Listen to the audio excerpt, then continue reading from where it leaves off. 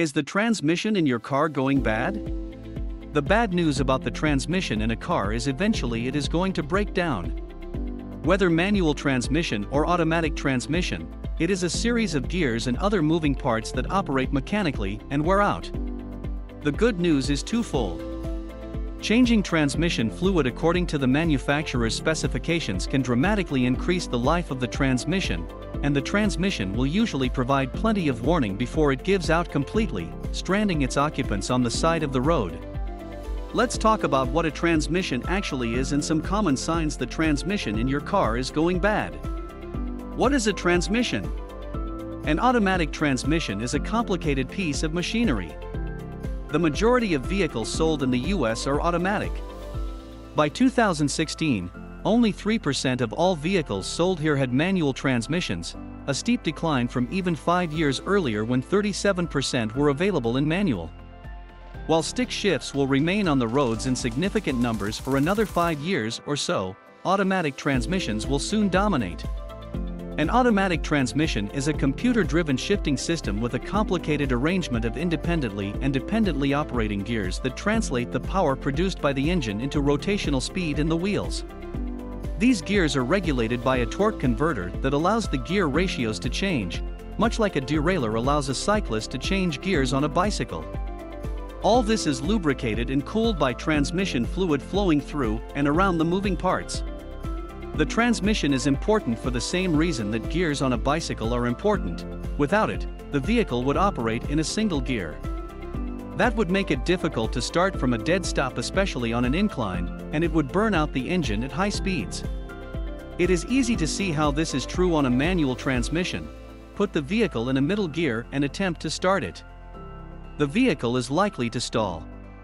Once it is running, leave it in that middle gear and speed up to highway speed. The car will complain loudly and might begin shaking. If the experiment were allowed to continue over an extended period of time, serious damage could be done to the transmission and engine. The vehicle could overheat, and even if none of that occurred, gas mileage would be seriously compromised. In the case of an automatic transmission, the transmission fluid's primary task is to provide hydraulic pressure to turn some of the critical gears, delivering rotational energy to the wheels. A manual transmission is a simpler arrangement with the same purpose. In a manual transmission, the driver engages and disengages the gears using the clutch and manually changes them with the gearshift. Transmission fluid in a manual transmission vehicle is only needed to lubricate the movement of gears and cool the transmission. The semi-automatic or dual-clutch transmission is basically a hybrid of manual and automatic transmissions. It incorporates many of the same principles as the two discussed here. Semi-automatics are generally found on race cars and super-luxury vehicles and are not widespread. The continuous variable transmission, or CVT, is unlike either a manual or automatic transmission in that it does not employ gears at all. It works like an automatic in that a computer controls the mechanisms, but its pulleys and belts provide an infinite range of gear ratios. CVTs are simpler than automatics and less prone to failure, and provide the smoothest response to road conditions, which leads to the best gas mileage. Because CVTs are more expensive to manufacture and repair, and noisier than other transmissions, they are not very popular. Signs the transmission in your car is going bad. The most common causes transmission issues are related to operator neglect. Because of the critical role played by transmission fluid in an automobile, it is important to check the transmission fluid levels regularly. When the fluid is low or corroded, it can do damage to the transmission, whether manual, automatic, or otherwise. Transmission fluid leaks or corrosion. Fluid-related indicators serve as signs that the transmission requires attention. The most obvious is a leak. Red, sweet-smelling liquid beneath the vehicle is a tip-off that there is a loss of integrity somewhere in the system and liquid is dripping out. Confirm this is transmission fluid by checking its level and determining if there has been any loss. Transmission fluid can be found under the hood and measured via a dipstick. If the transmission isn't showing any other issues, the solution is to repair the leak or leaks and refill the fluid.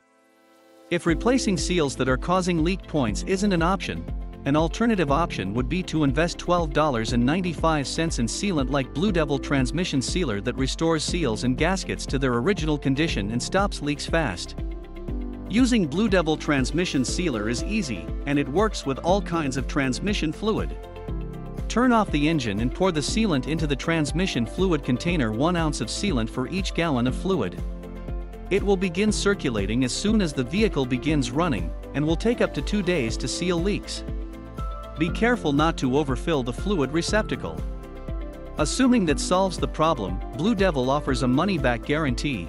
The only other consideration is to ensure the transmission fluid is refilled to the full line.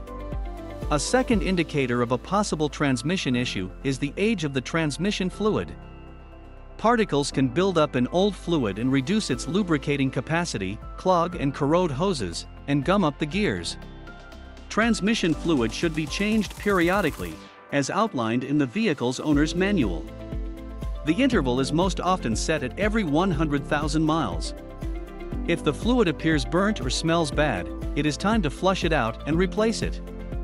A certified auto care shop flushes transmission fluid with a high-pressure hose to expel accumulated particles and debris. The filter and fluid are then replaced, and the pan is inspected and cleaned. A transmission flush costs $100 to $300 and can postpone or prevent repairs costing thousands. Sometimes you can smell a fluid issue.